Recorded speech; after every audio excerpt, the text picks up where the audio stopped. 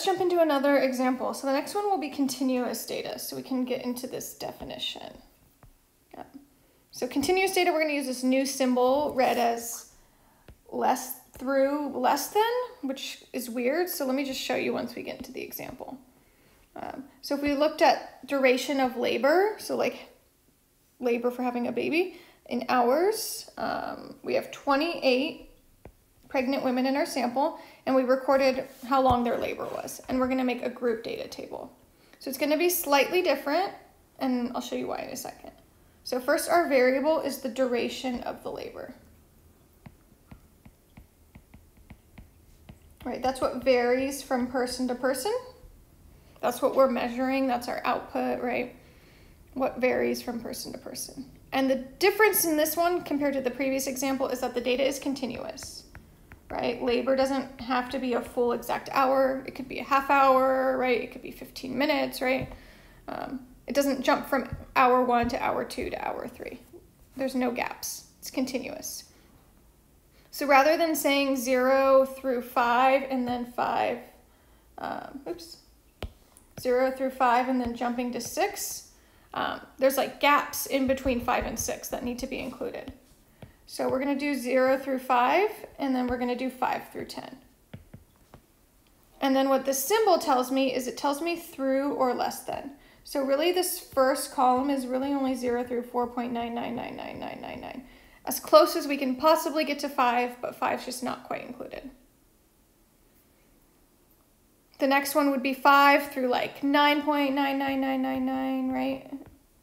Almost to 10, right? As close as we can get to 10 as possible, but 10 is really going to be in the next group. So 10 through 15. And we're going to go by 5s again, right? 5, 10, 15, 20, 25, 30, and then 30 to 35.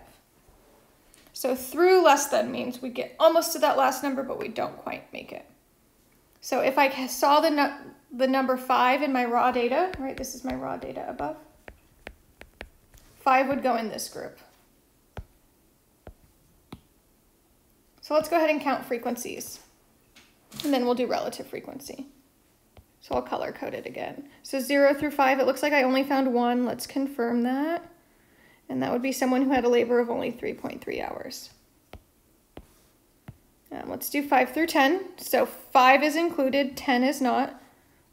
So 6.5 would be in between, 7.2, 8.9, 9.3, 8.8. Let's see, any more? Yeah, 7.9 and 8. Hopefully that's all of them. Looks like I got 7. If I missed one, we'll catch it at the end when we look at the total. 4 for 10 through 15. Let's check that out. So 10.6, 11.1. I like to highlight them too, because I think it helps me make sure I get them all. So 14.6, 15 will not be included. 15 goes in the next group. So the next one, 15, 15.9, 16.5, 18.2, 19.3, right? This is 15 through 20. What else? 19.8, right? Just go in whatever order you see them. You should get 9 of them. All right, let's jump down. 20 through 25 we haven't done. So 20.2, 24.7, 21.2, and then we have 2 more down here. So it looks like there's 5 of them. And then we'll just check the last 2. 25 through 29, we have a 27. And then looks like we have 1 in this category. So it looks like I got all of them, but let's just make sure they add up to 28, right? Because there were 28 in the sample.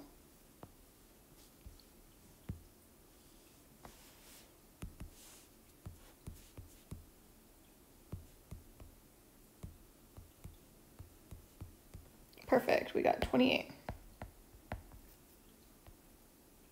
All right, let's go ahead and do relative frequency. So again, remember relative frequency is frequency divided by total. So that first one was 1 divided by 28. And we'll do 4 decimal places. So 0.0357. Next one will be 7 divided by 28. And then it's just 0.25. but just to be consistent, it makes the table look nicer, I'll add 2 zeros, right? 0.2500, it's the same thing. We'll check the next two. 4 divided by 28, looks good, right? 14285 would go up to 29. 9 divided by 28 for the next row. Cool. Let's do the next one. 5 through 28 I haven't done for you. 5 out of 28. 0.178, and then I'm going to go up to 6 because of the 7. And then the last two should be the same because they're both 1 out of 28. Perfect. And I'm going to go ahead and add them up and just make sure they add up to close to 1. It might be slightly off due to rounding, but should be very, very close to 1. Easy to make typos. And I got exactly 1 this time, so perfect.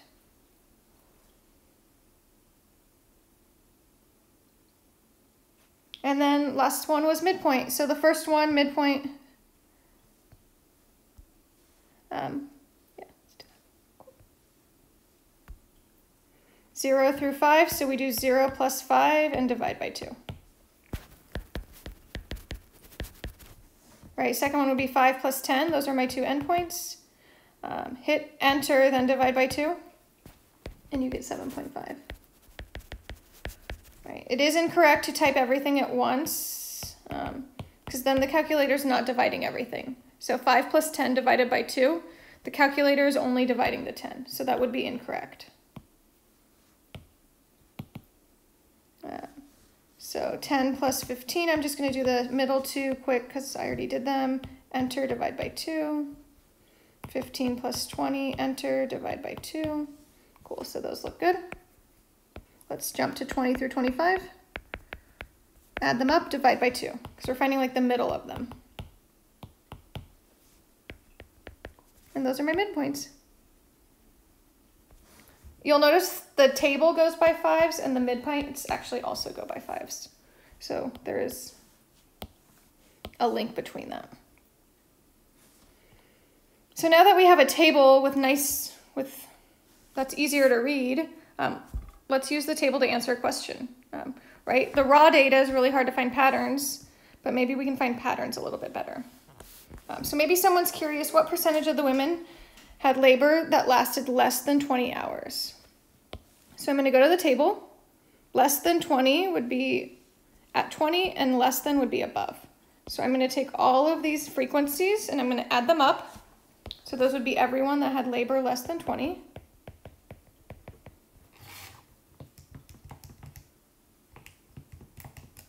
So 21 women had labor less than 20 hours.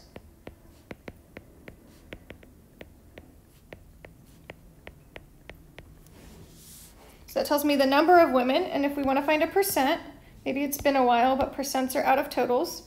So we're going to go ahead and divide by the total, which was 28. So 21 divided by 28 gives me 0.75. This is called a proportion, which we'll get into later, but those are decimal forms. And if we don't remember how to convert, we move the decimal 2 to the right. 1, 2, and that would be 75%.